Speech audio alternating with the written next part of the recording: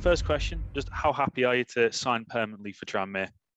No, I'm delighted. I think it's the right move for me at this moment in my career. I said it the other day. I'm off the pitch. I'm really happy here, but on the pitch, I think I'm developing really well, and that's what I need right now. I mean, it's a big decision to leave a club like Celtic as well, isn't it? But does the fact that you're so highly thought of at Tranmere, does that make it an easier decision for yourself? Yeah, of course. You want to be where you're wanted. So it's in every sense. I think it made sense for me to come. Every kind of aspect I looked at it, it made sense. So I've definitely made the right decision.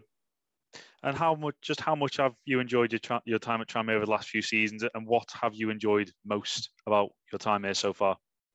Yeah, as you said, I've loved it. I mean, last year, I enjoyed it last year, but it was difficult last year. It was hard without the fans and whatnot. It was my first kind of full season of men's football, and then with having no crowd, and that was a very different experience. But then this year, it's been unbelievable, the support we've had, even the away fans when we've had away games. But I'd say that probably the fans, it's been the best thing this season.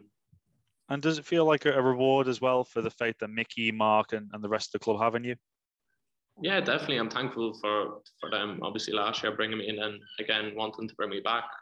So I just have to repay their faith now. And looking at yourself, how much are you enjoying the partnership that you're forming with Jay Spearing in central midfield? No, I'm really enjoying it. I don't really mind as long as I'm playing. I don't really mind where I'm playing, but at the moment, I'm really enjoying playing midfield, and I think me and Jay were starting to get a good understanding with each other. So it's going well. And he's the perfect person to learn off in many ways, isn't he? With his experience at so many levels of the game. Yeah, exactly. You're not going to get much better players to learn off. So if I'm not like a sponge and learning off him, I'm not going to really learn off anyone. Are there any parts of your game so far that you'd say have developed significantly while playing alongside him? I think everything. I think my all-round game has got better. Obviously, coming from academy football and whatnot, it's a big change. I had it last year, and I'm still adapting to it now. But I think kind of every game, I'm getting grips to it more and more. Absolutely, and you continued that partnership with Jay against Crawley. It was a really tight game as well. So does that make the result even more crucial? Yeah, exactly. I mean, if we look back at the end of the season, they're the games that are going to be the most important. So again, sometimes they're the most enjoyable as well at the end. Maybe not in the game, but when the 90 minutes are done, they're the most enjoyable 3 points. In some ways as well, do you enjoy those kind of games maybe a little bit more than others just because it requires you to keep your focus for longer as well, as opposed to maybe some games where you are 3-4-0 up and you're over the hills and far away, can maybe relax a little bit more? I suppose so. At times, yeah. I mean, yeah, they're more scrappy, I suppose, if you're not 2-3-4-0 up. But again, I kind of like the scrappy side of it, so I don't mind it. So it's different sides to it, but I would probably agree. I would probably do enjoy them more. And that's perfect trait for a central midfielder as well, isn't it? As games, games don't come much bigger as well. And the game coming up on Saturday, do the Forest Green at Prenton Park. How much are you looking forward to the top 2 clash? No, obviously it's going to be a great game. I think for us, it's just another game really, but there is, I suppose, an extra incentive to it. But we've just got to approach it like we've approached the last 10 or whatever games. I suppose that kind of comes into my next question, where for a squad, it's interesting because, yes, winning the game gets you closer to top spot, but ultimately, the goal at the end of the season is to finish in the top 3, isn't it? So, as a squad, how are you viewing the approach to this game? I mean, I think everyone knows it is a big game. 3 points would be massive for us, but I suppose leading into it, it's the exact same. You don't defer away from anything we've been doing all season really. So I think maybe when it comes to it, obviously in your head it's a big game, but you don't do absolutely anything different. It's the exact same. And just finally from me, Lee, it looks like it's going to be a massive crowd at Prenton Park on Saturday. At least 9,000. I'm sure more will turn up on the day as well. You said how much you missed having the fans in your first full season last season. How much are you looking forward to having a bumper crowd? No, it's going to be very good. We're going to need them all. So hopefully it's a good turnout, and it'll be a great evening. Thanks, Lee. Thank you. Hi, Lee. Hi, mate. Obviously now been involved in what is effectively 2 promotion campaigns with Tranmere, 2 very different ones in terms of one played predominantly behind closed doors and what you're enjoying now. But of course, last season Tranmere was still in the hunt for automatic promotion, and I'm unlucky not to have achieved that when things just start to tail off towards the end. But what are the key differences you can see now between this team now and that team last season? It's a hard question. That I'm not sure really. I think maybe you could say we have a better balance maybe this year. I think that could be the only thing that springs to mind. And obviously you've spent a bit of time at right back last season, did you? And of course now I think Mickey seems to prefer you in midfield. And I know you like to play.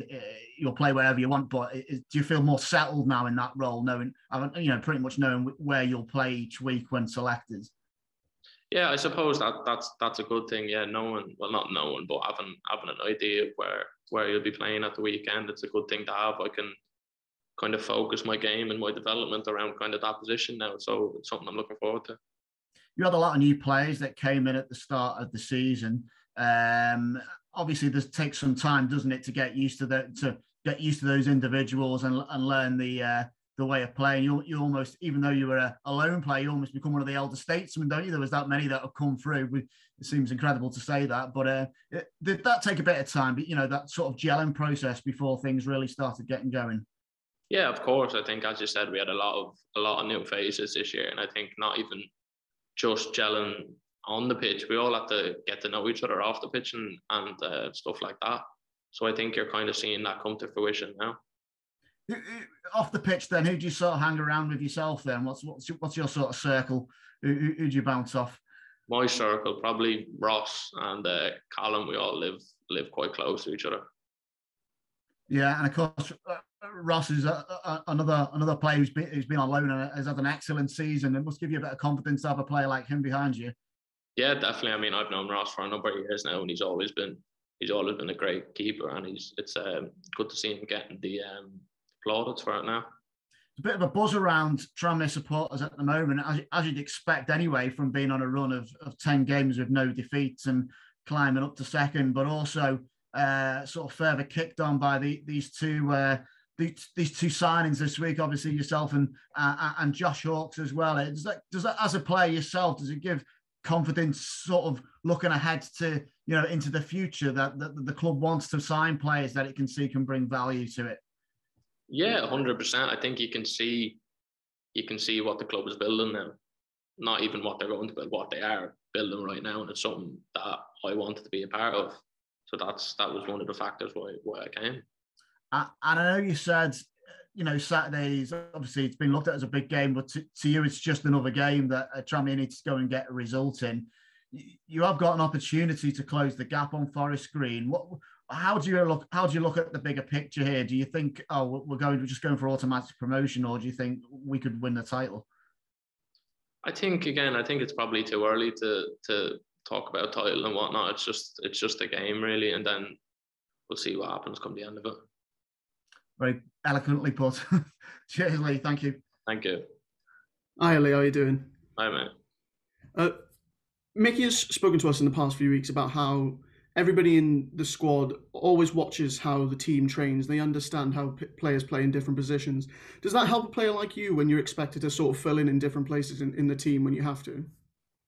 Yeah, exactly. I think I've done it all my career, so it comes quite natural to me. But yeah, I've said it 100 times, and I'll keep saying it. I do not care where I play as long as I'm playing. I'm happy.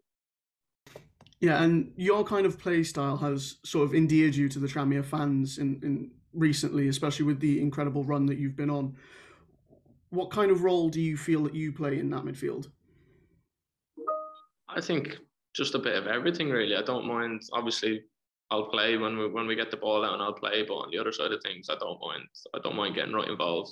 I'm happy to do that.